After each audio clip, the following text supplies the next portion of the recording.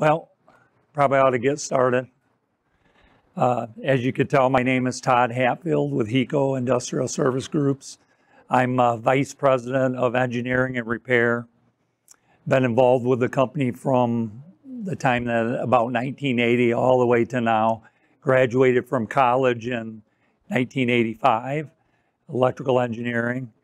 From that point, I was involved, we had a coil manufacturing division, HECO Coil, was involved with that, managing that, and managing the repair facility and doing engineering. So kind of did a lot of things over a period of time. But my background primarily now is repairing, solving problematic motor designs, improving motor designs, giving customers ideas on how to take a problematic motor and make it better. And most of the time being able to do that with the existing motor. Conditions that impact motor life. Talked about it a little bit earlier. You've got a condition here where you have a speed torque curve. No problem at start, but notice the pull-up torque is dipping below this flat line conveyor load. In this case, that motor would stall, it would never accelerate. It would start to accelerate and then drop. And that's just showing an example of a motor that could be misapplied. Knowing what the shape of the curves are, knowing the pump speed torque curve, knowing the motor curve, you can properly apply the motor and make sure that you're not going to have issues. I'll go over this over and over again because it happens all the time. Impact of supply voltage plus minus 10% and even 20. You'll notice again at 90%, you decrease your torque 19% from full load. You decrease your full load speed, you decrease your starting current. Not necessarily a bad thing, but what you have to recognize is the designer has to make sure that that motor design operating at 90% voltage can actually turn the load and get it to accelerate. And then the impact in the other direction when the voltage is over, it actually increases the starting current, increases your torque so you don't have an issue in that direction. So 1,000 horsepower motor operating with that 90% voltage or 10% below nameplate, same thing. It's going to run at about an 800 horsepower level. The motor will overheat if you try to drive it to 1,000 horsepower in this example if that voltage stays down. Torque is proportional to voltage squared.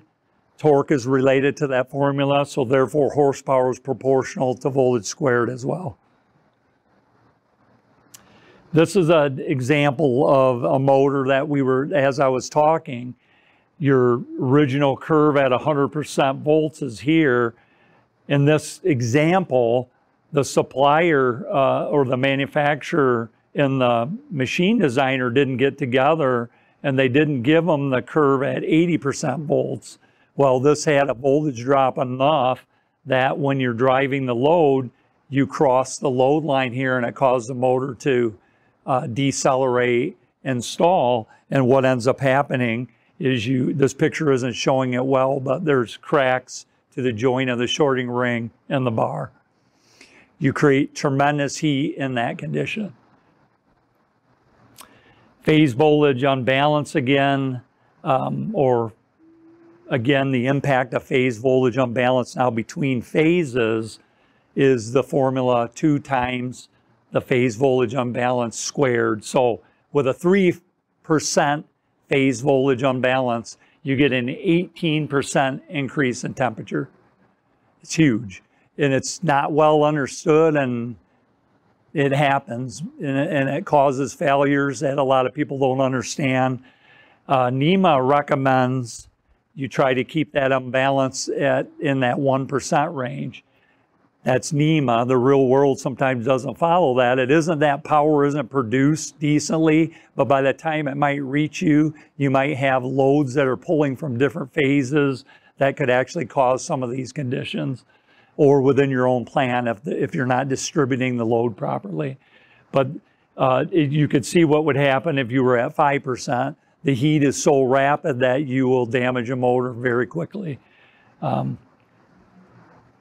This is one of the hardest things to diagnose because it'll come through as an overheated winding, and if you don't get information from the customer, what is the actual operating voltage on all three phases, on start, during operation, that kind of thing, you might not discover this.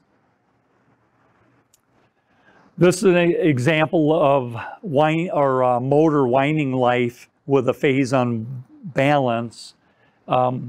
Just to go simply, that I said 5% could really result in a big problem. Well, in this example, a normal motor at 155C Class F insulation calculated out to be about 20,000 hours with a 5% unbalance.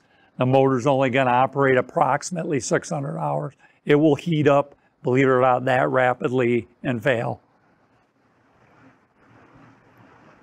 Motors, in general, we say a quality motor is going to last in excess of 20 years, maybe longer.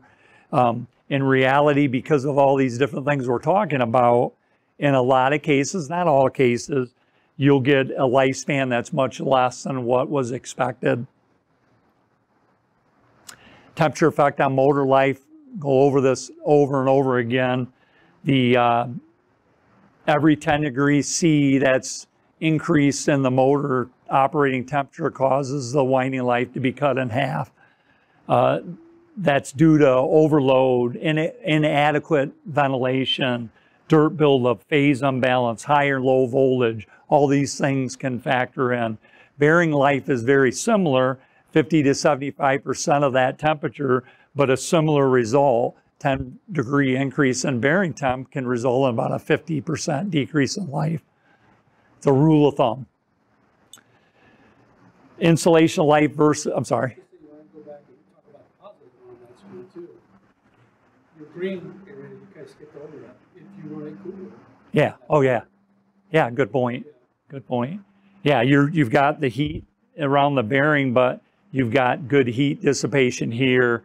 And then, I'm sorry, for every 10 degrees C that you drop the temperature, you actually double the life. Very good point. There's some good in there. Yeah, well, it is. And it just the reality of operating motors in the real world, this is what you're up against. This is just another example. And there's a chart here where you can calculate how the winding life will be cut in half or doubled by applying it to a different insulation class. Fairly simple, but again, the causes of temperature increase, ambient air, contamination, blocking airflow, load heat impacting the motor, other motors surrounding the area, plugged filters, motor enclosures not providing fresh inlet air, overloading under the conditions we talked about, under voltage, phase unbalance, and so on. This calculation just shows an example of a motor when operated at 120 degrees will be about 280,000 hours. When you increase it to 130 degrees, again, you cut it in half.